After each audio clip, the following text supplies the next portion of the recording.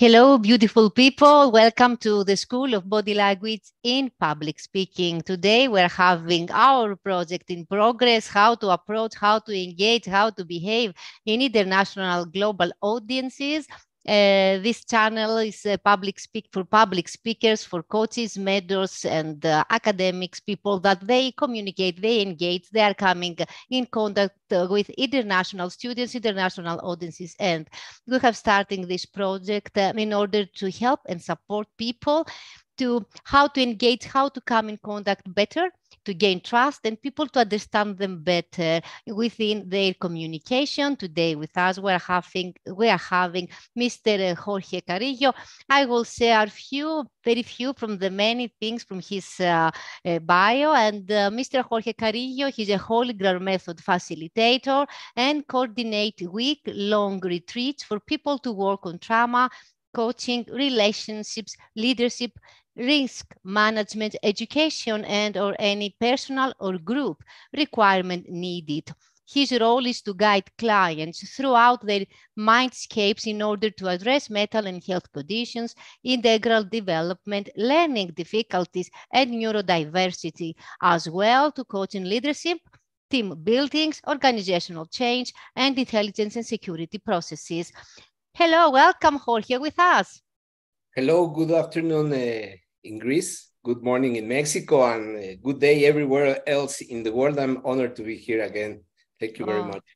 That's great that we are having you with us, your dedicated time and knowledge and experience. And let's stay with the experience. What do I mean? You have a global, international mentor and coach. You have a facilitator to corporate, international and global corporate businesses.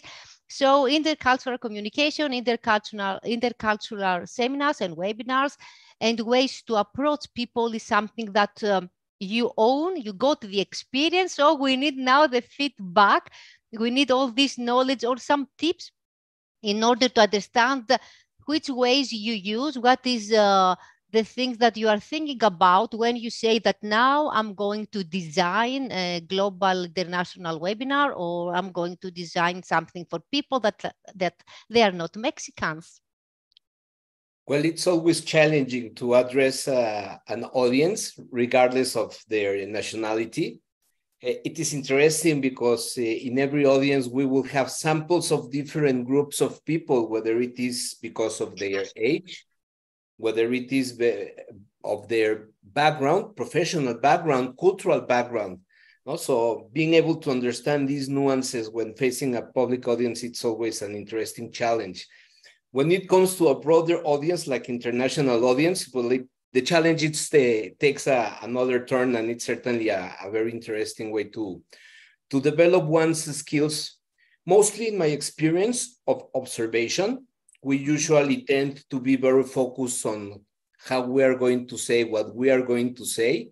And it's very important to pay attention on the audience. So one of my key skills or strategies is to be very mindful on what is it that the audience is telling me about, because that allows me to arrange my wordings, to arrange my posture, my body language, in order to connect with the audiences as well. I'm not sure how informed is the audience today in so many tools and techniques that we can use for body language, for communication, effective communication. And certainly as a public speaker, using those skills are always the first tool at hand. Then it would be to understand the cultural aspects of the audience in order to have them engage with one's, particularly with the personality before the content. No, usually people are mostly driven to connect with the person. Of course, there is an underlying interest in the subject, but certainly the charisma, the charm, the magnetic personality one has to embody, not to project, to embody. It's important.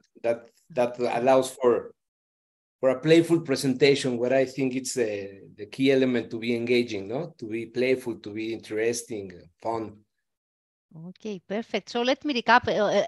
You share many information here, but in order people to to make a recap, to remind them. So you observe, you pay attention at the audience, you are mindful about your audience, you are paying attention to your body language, how you are communicating non-verbally, and you study the culture, a lot of things about the specific culture of the audience that you are going to connect. So before, during the planning process, you study.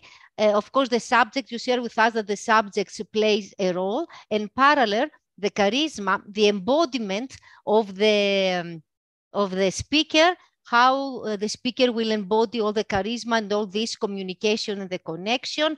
And one tip, trick, and communication, it is just to enjoy, to relax, to be playful and interesting with your audience. And this applies to international audience as well, and to Mexican audience or not. What about the Mexican audience? What is happening over there? Oh, certainly, it does apply. And when speaking about Mexican culture, there is a range of things that can happen when we are engaging to the Mexican culture, right? I think first that let me share a little bit about the Mexicans, because it's important to understand Mexico as many countries who have we have rooted a very ancient culture.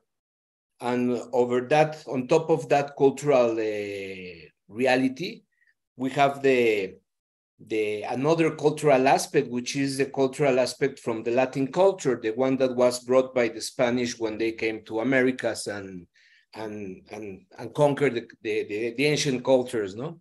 So we have to understand that Mexicans have this complexity because of that upbringing. And it is interesting to be able to navigate through these nuances.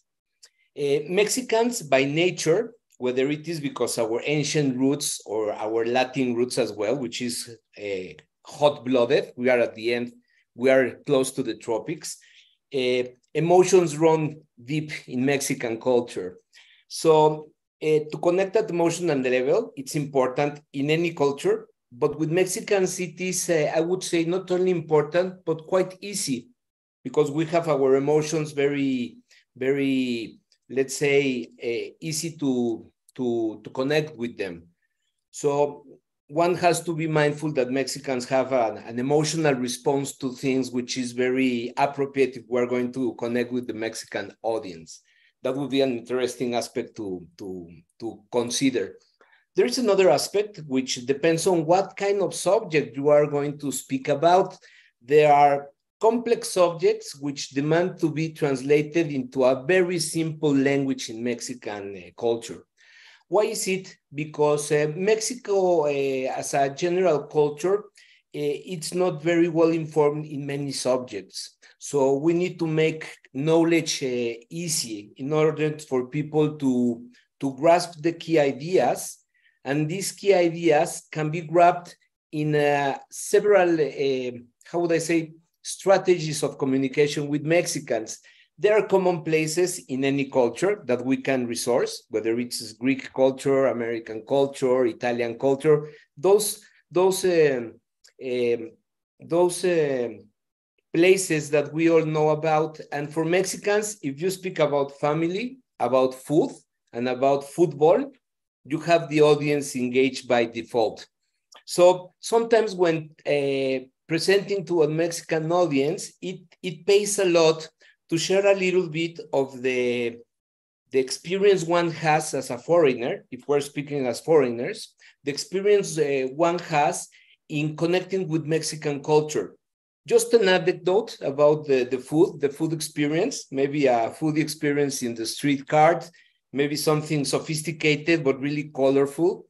Of course, the hot, spicy meals in Mexico for a foreigner, that will get people very triggered with laughs, because people are usually very keen on seeing foreigners having an experience with the spicy food. And this way of communicating with Mexicans, it's very easy, no? So if we make it easy in this sense, and we are mindful on how to make our message simple, the audience is going to be engaged massively. Then it will come to keep the momentum once this engagement happens, no? So along the presentation, it keeps to keep relating with anecdotes about the Mexican experience if you are a foreigner speaking in Mexico, or if you are speaking with Mexicans elsewhere in the world. It's also very valuable because Mexicans are also very nostalgic when it comes to their place of origins. So Mexicans who are in abroad, whenever they are remembered of their home country, they will be very engaging because that brings conversations that comes very deep in the emotional aspects, no? So people value, people cherish these kind of interactions in a presentation. So I think this sets an underlying structure in which one can present more confident, with more confidence, no? Because you've bridged the audience with these strategies. So once that bridge happens, Mexicans won't leave the engagement.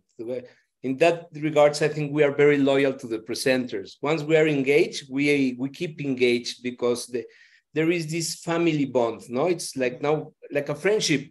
It's one of the beautiful things in my country is that people, when they are very open and friendly, friendship comes very honest, very genuine, and certainly with loyalty in place.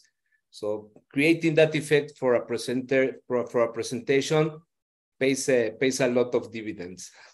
Oh, Jorge, I like it a lot. So we see here you share a lot of values that people, they connect with their values, like it is the family value, the loyalty. You share very meaningful words here. You talk about the food, the respect that you have to the family, and all this engagement during the table process.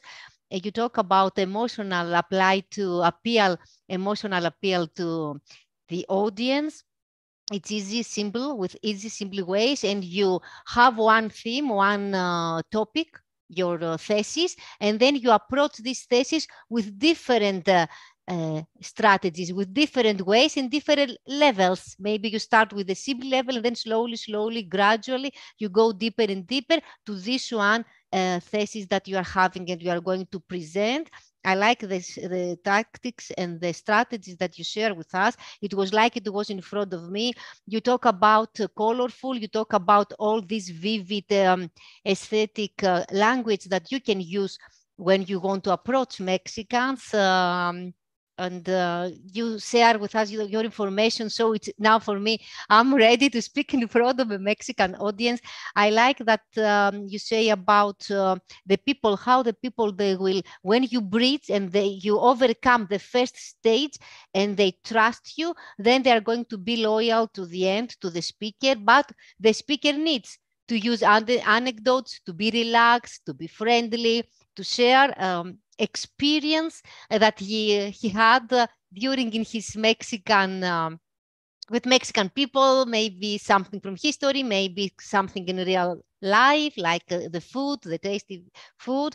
And so football, family, friends, open, loyalty, how many beautiful. It is nice that in the beginning you share that there is the ancient roots plus the Latin roots, that all this creates the personality of the Mexican audience. And you have to feel this and to be aware about this audience. So I like it a lot. Yes, please. There is a couple of important advices, the not to do things, you know. Yes, we want also this, please, We not to also do. know about this. Mexicans, because of this ancient history we have background, we tend to be societally wise. We are fragmented, and within this fragmentation, it's easy for Mexicans to fall into a polarizing state as well. Just as emotions can be a way to connect in a very deep and meaningful way, if we're not mindful of certain things, we can polarize the audience, which is not bad in essence. Sometimes for a dialogue, for contrasting ideas, polarization, sometimes it's useful, sometimes it's needed. Nevertheless, one needs to understand certain boundaries. Mexicans get triggered with certain political conversations. I'm not going to go into politics, but certainly everywhere politics touches a nerve for everyone. But in case of Mexicans, the polarization can be triggered easily. if the subject at hand of the presentation does not need to go there, please be mindful not to talk about politics or international politics as well. Mexicans are very, because again, we were conquered by a imperialistic country at that time. We have this unconscious relation between victim and abuser. Which is it's interesting because this is like a psychological aspect of society, and it's very interesting if we can explore these aspects. Much of value is there, but we need to be very careful. So it's easy for people to have that polarizing perspective when talking about politics. So one has to be very careful of where is it that I'm coming from when speaking with politics, because one can be speaking about a certain subject from the wrong position, at least from the perspective of the audience. So one has to be very able to mediate between these polarizing aspects. So just be careful about that.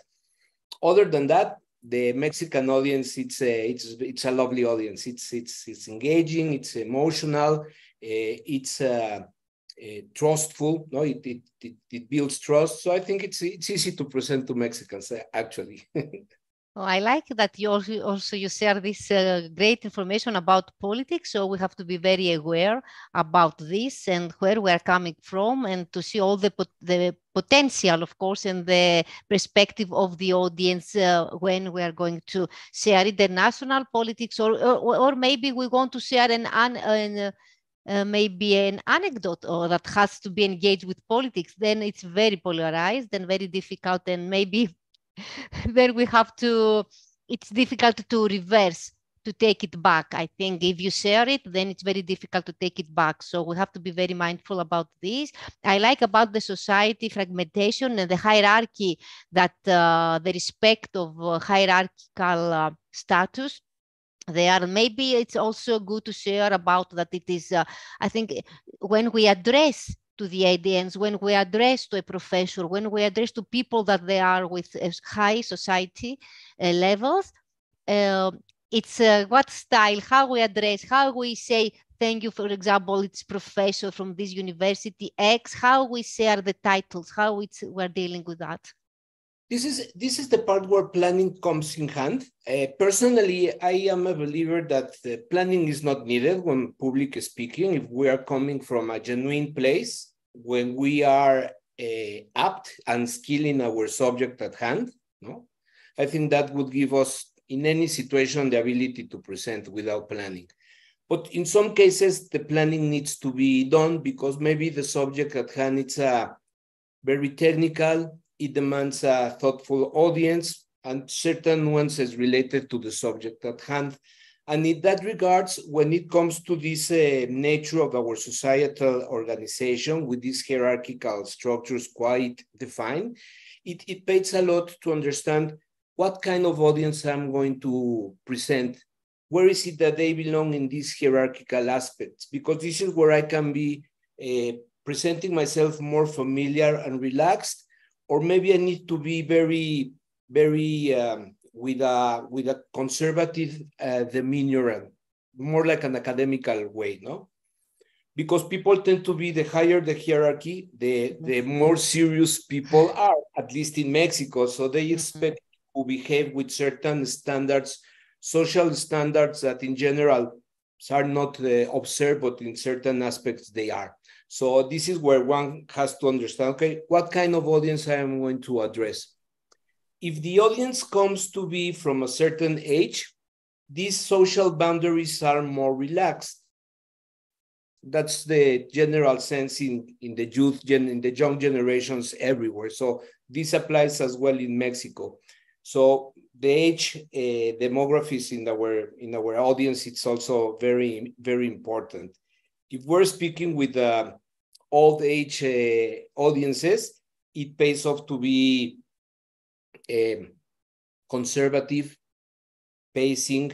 No, pacing, it's important in any presentation, but here to be mindfully pacing, it's important because people might be a bit slow in catching up with what it is presented.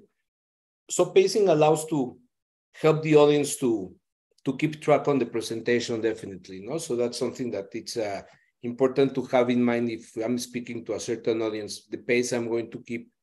Some people are very energetic, very emotional. They connect, but at sometimes they go too fast for the audience because the audience, because of their age, they are not well informed about subjects. Their listening style is a bit more thoughtful because that demands to be the thoughtfulness of a good audience. So we need to keep up with the audience, and that's an important aspect to be aware of before presenting. Of course, and I like that you share about, we have to be very mindful about the hierarchical aspect and all the, you share that it depending, if it is a higher level, then we have to be a little bit more, not so in the beginning, at least, in order to see how relaxed they are, to have this academic, this more, a little bit conservative way of communicating. So that means non-verbally, less gestures, maybe not so exaggerate of facial expression, maybe to go more like medium, more rare, to be more conservative, also with the movement on the hand gestures, I suppose, because these go along assigned together. And you share about the young generation, it's more global and everybody is like, we break the boundaries and we communicate with this conversational and friendly way to all of them. And about, I like the pacing and the slow thing because in general, let's say that you are coming also to Greece to speak on or we are going outside to speak internationally. It is a key word when you are talking to international audience, the pace. This is key, to speak slowly. I speak fast normally. This is my style. So it's hard for me to try to make me like that, to speak a little bit slower.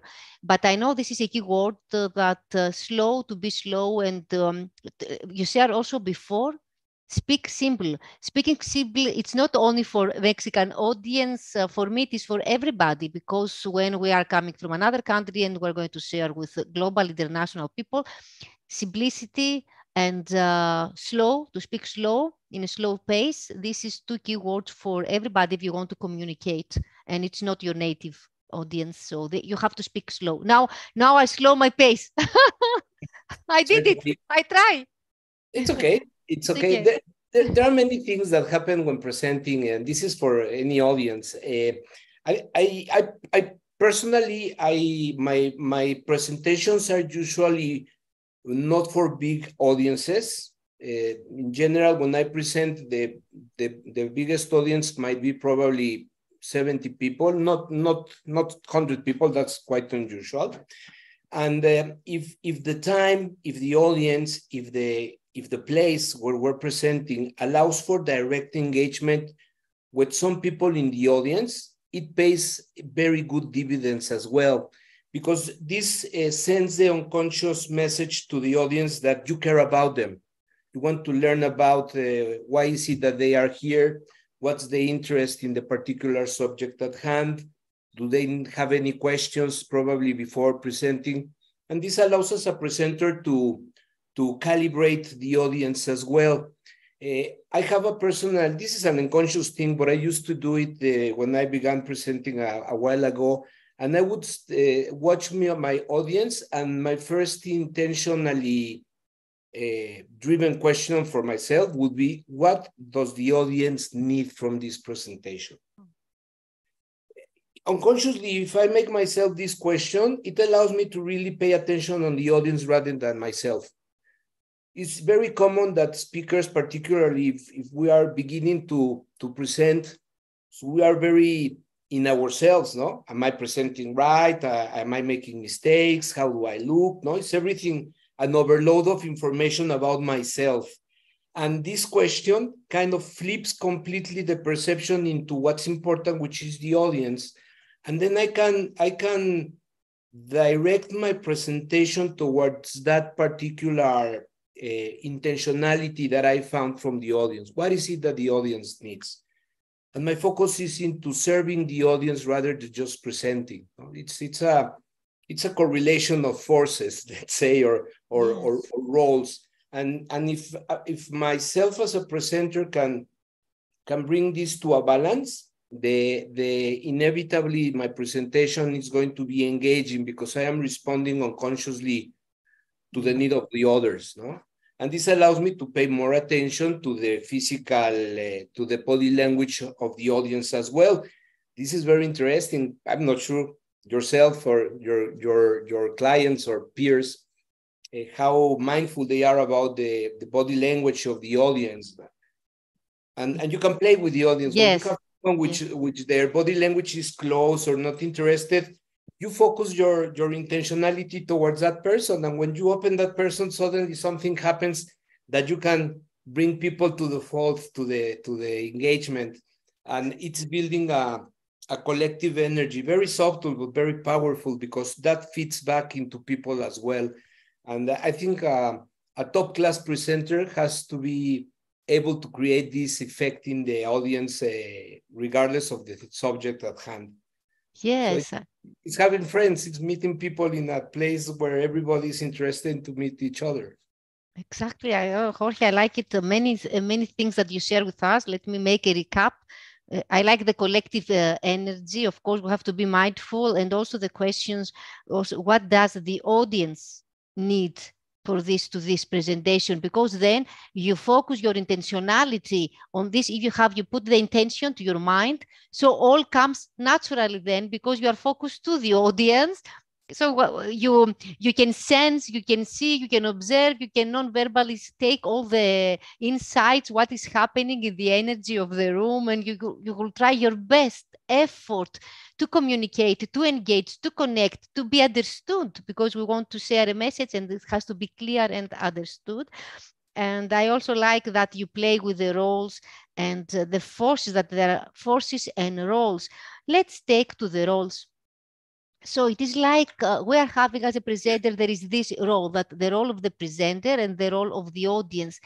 How then it is, let's put the hierarchy inside this game and arena. For you, the role of the presenter and the role of the audience, what is in the hierarchical ladder? Let's put like that. How you can see, you can describe to us that the presenter got this role and the audience got this role in a hierarchical level, or I would say that although there are hierarchical circumstances in a group of audience or in an audience, it plays to simplify the roles to a basic paradigm. One which is the person who holds the knowledge, and there is a certain authority on that person. And at the end, there is an interesting unconscious aspect in presenting. And it is that people connect immediately to a younger aspect of themselves in school. People want to learn, and this is associated to early stages in life. No? There are people that they are still in school and they keep going to conferences, webinars, courses, and they don't stop. It's okay, no? It's part of our development. But invariably, the unconscious aspect of people, if we can relate into those paradigms, no? The person who knows has not the authority of an individual or egoistic authority, but the knowledge, the authority of knowledge as itself, and allowing the people in the audience to get into this learning state, which is related to a younger stages in life. So the role is more like an adult and a kid.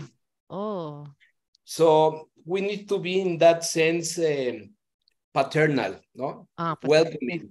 It's like a relation like father and son, mother and daughter, mother and son, father and daughter. It's interesting because we all operate within unconscious aspects of selves, which are related to previous aspects of our development. So this is the basic role that plays along with a presenter. So I think if a presenter can bring the audience through their message, through the engagement abilities, through the knowledge itself, bringing people to that particular stage in life, by nature, the younger aspects of self are curious and they like to explore. if an engaging audience can be brought to that area of awareness, you got the best audience, because they will be curious about the subject. They will want to explore about the subject. So if you can lead them into that way, one creates a learning experience.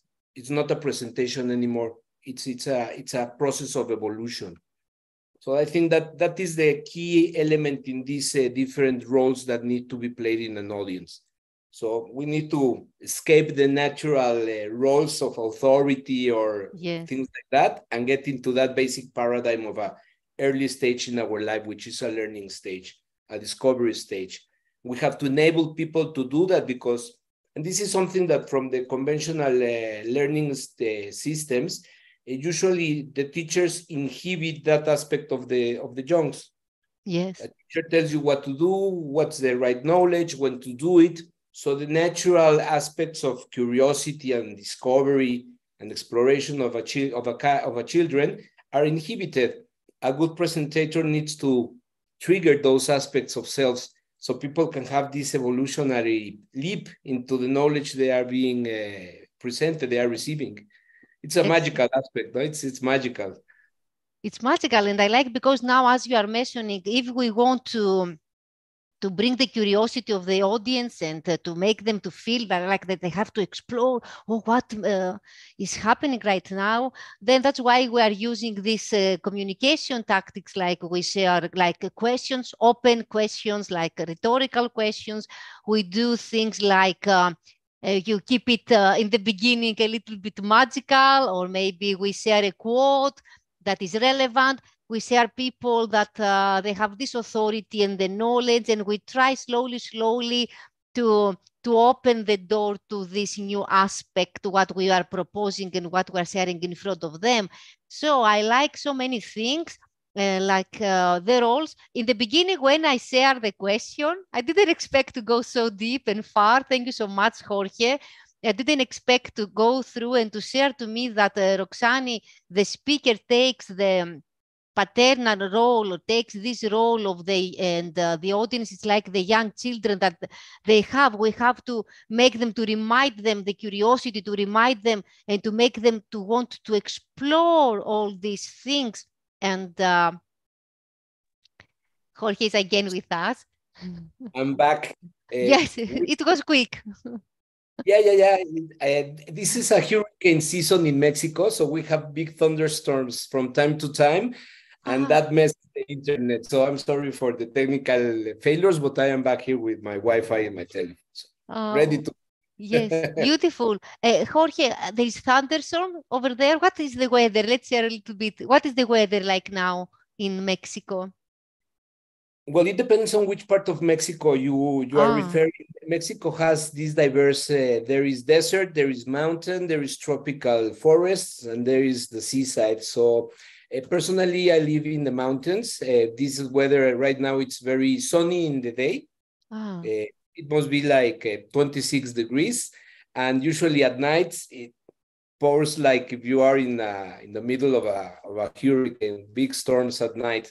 So the weather is very nice in these regards, because it allows for people to do their things in the street every day during the day. At night, you're at home, you don't need to drive traffic jams, which is always somewhat problematic. Rain and traffic don't go together.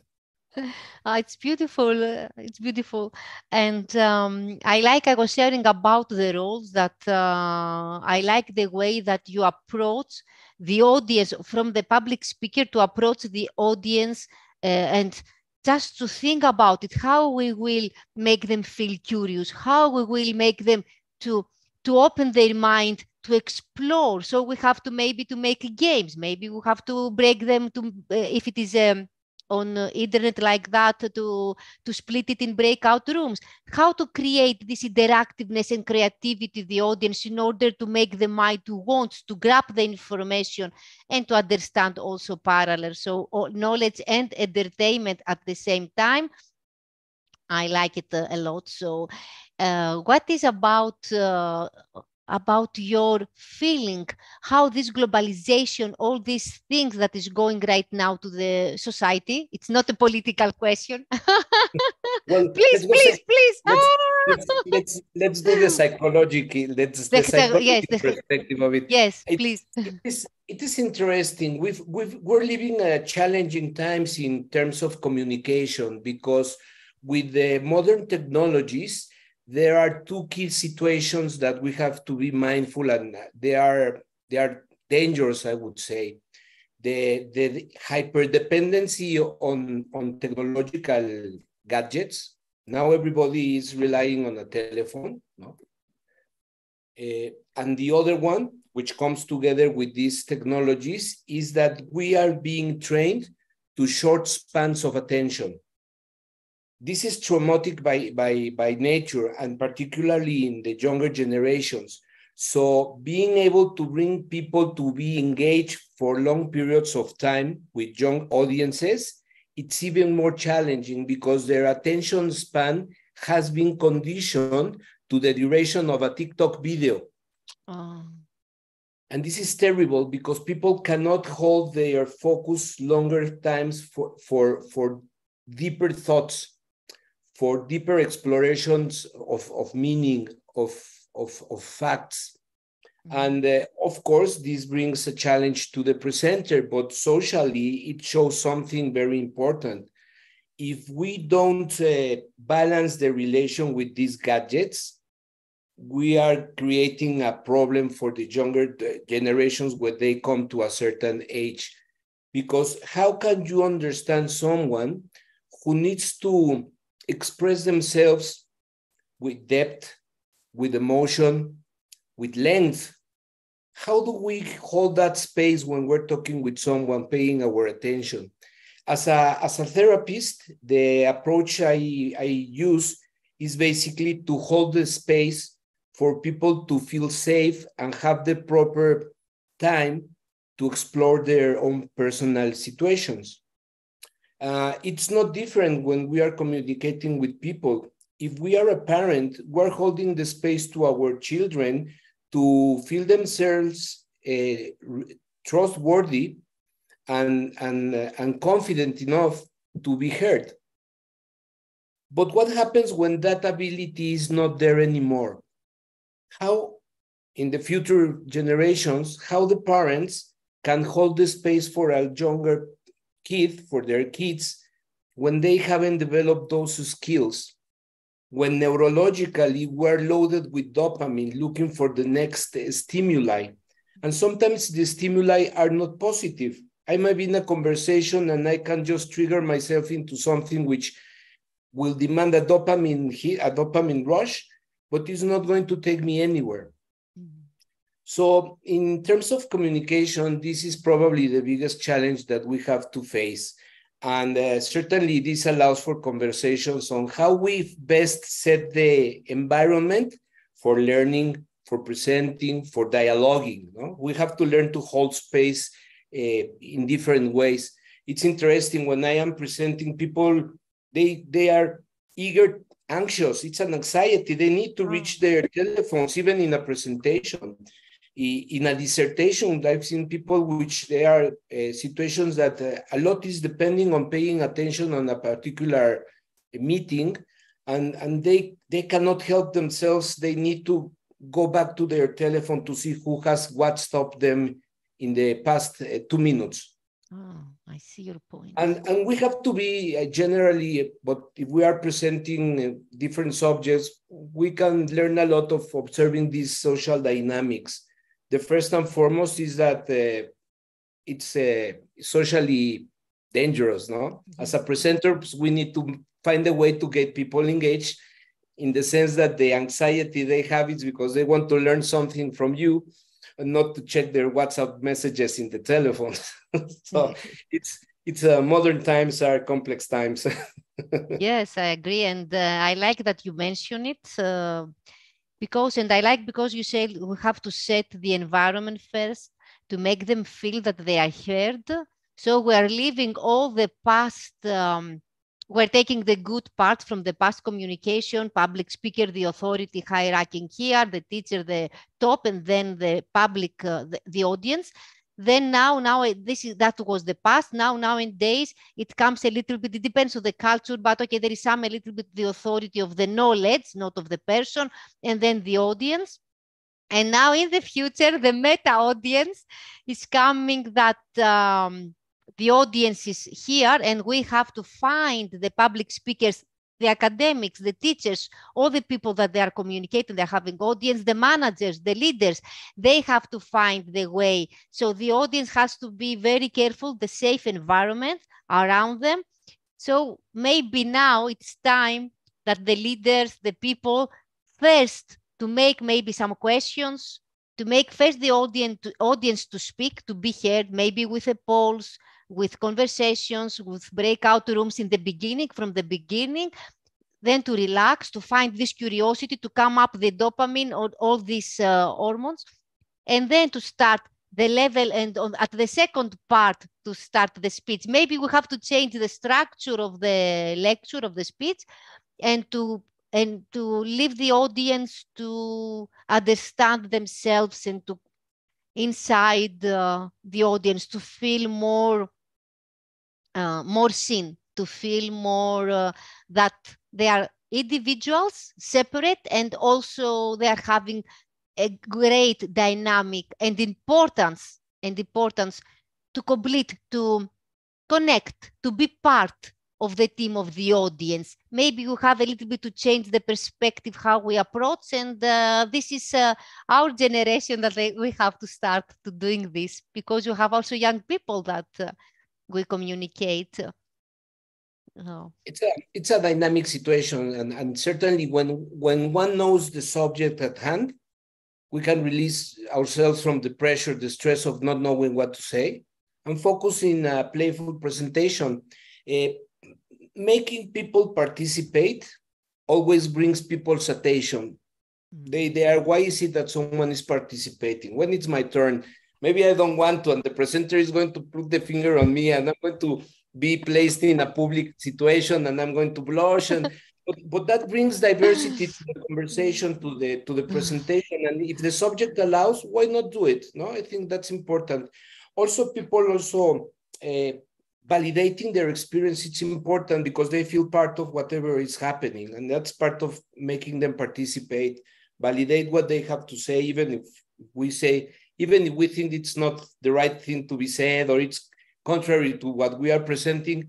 Let's validate, let's explore where is it that this is happening. This is a learning opportunity for all. This is why one has to be fully engaging. It's more about the engagement of the presenter with the audience than the audience being engaged with the presenter. The person responsible of the communication is the one who emits the communication, not the listener. Yeah. It's very interesting when we are, this is a dynamic between parents and children, that the father says, "You are not understanding me." Why do we place the responsibility of being understood to a little children when the parent needs to be skillful enough to make themselves being understood? Yes. Exactly. So the question is, I am explaining it properly, because the responsibility of the communication is on me. It is the same when presenting in public audiences. So I need to engage with the audience, not the other way around.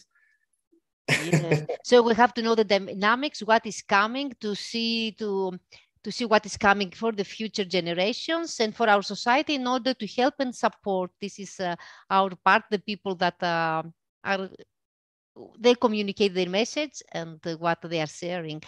I like a lot also about that we are responsible of our communication, so we can keep this here as a little treasure box, to have it in front of us, and to use this quote whenever we feel stressed that we're having an audience that we don't know the audience and we don't know the culture. So we have to find the ways to see, to research, to talk, to communicate, to make a survey before we go to this audience, to get more information. For me, this is the part, to get as much information as possible in order to be ready and to know how you are going to open the audience, to open the mind, actually, to accept and to understand and digest the knowledge.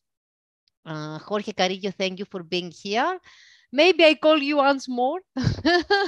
Anytime, I'm always happy to have these presentations. These conversations are always very, very meaningful and joyful. So, dear friends, we're having the pleasure today to have Mr. Jorge Carillo with us, a Holigral coach. There are also other videos and interviews that we have made together with Jorge. We're having the wiseleaders.com. It's our support to the society for leaders that they are communicate intercultural with other people, with their teams. So we're here for you to help and support. And you can contact us.